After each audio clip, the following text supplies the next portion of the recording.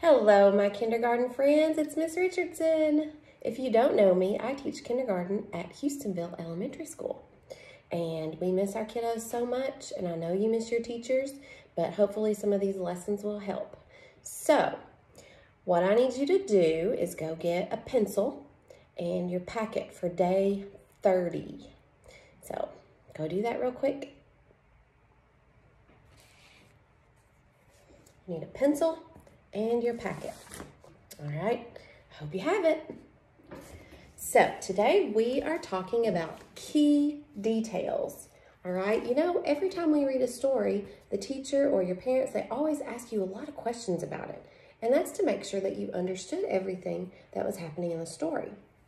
Okay, key details are important parts of a story. All right, for example, who is in the story?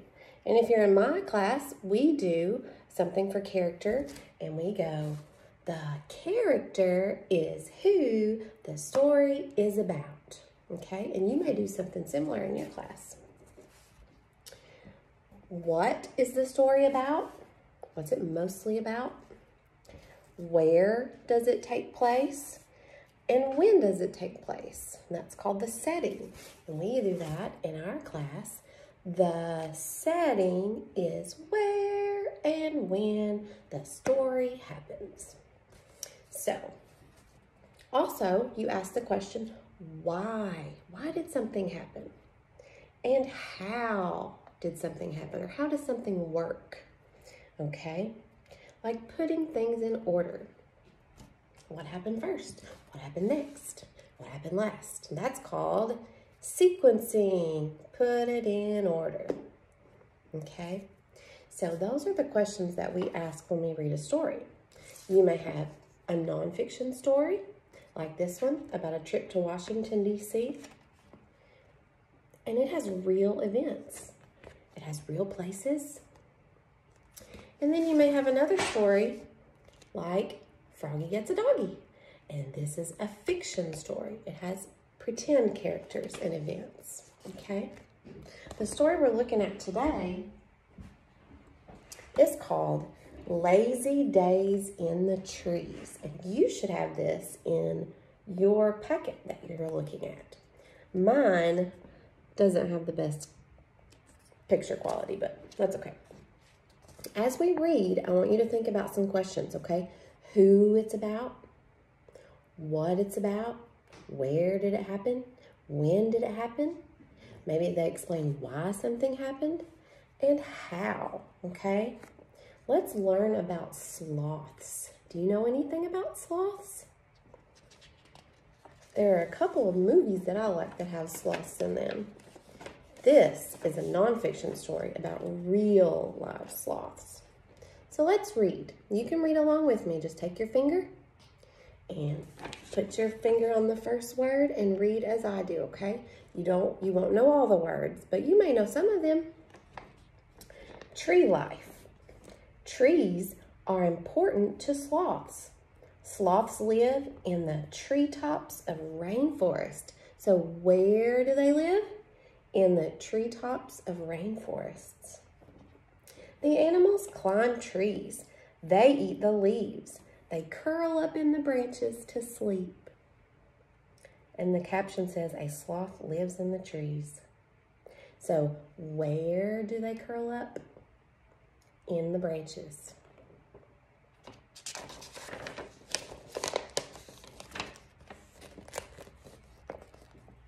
Trumpet trees. What are trumpet trees? Let's ask that question.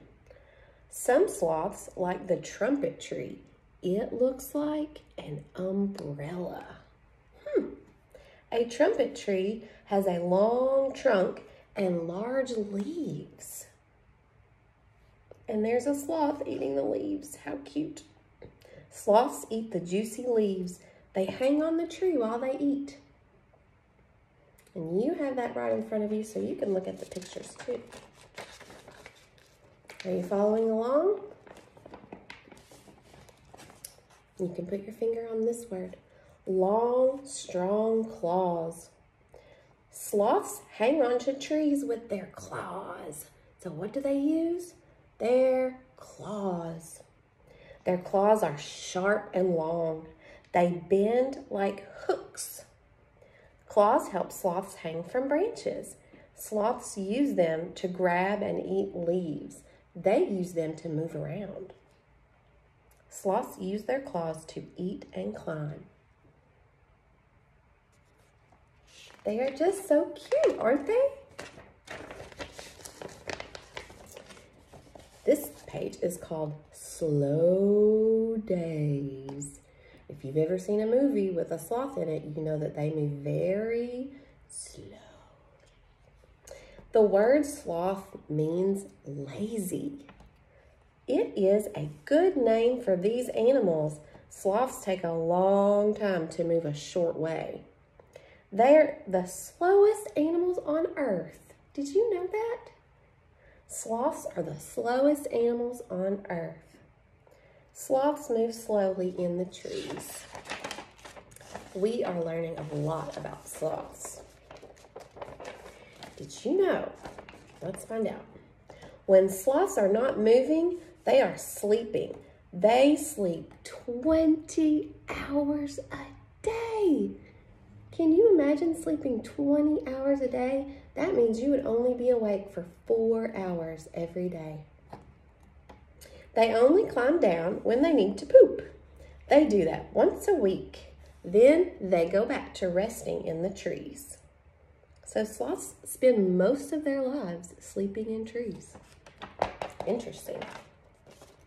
So I hope you enjoyed that story. I know I learned a lot about sloths. Hopefully you did too. In your packet after the story, you are going to see some worksheets with questions to go with it.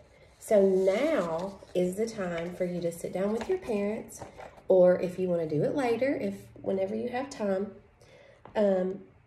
read through the questions, have your parents read you the questions, and you can learn all about sloths and answer the questions. Where do they live? Where do they sleep? What do they eat from a trumpet tree? What do they use to climb trees? What do they use to hang from branches? How do they move? Why do they come down from the trees? And what do they do most of the time? So, all those questions started with who, what, where, when, why, or how. And that is key details. So, use the book. You can go back and look if you need to. Go back and look at the pictures and have your parents read you parts of the story to help you answer those questions. And I hope that you guys have a great weekend. Enjoy your Friday, and we will hopefully see you soon. Bye.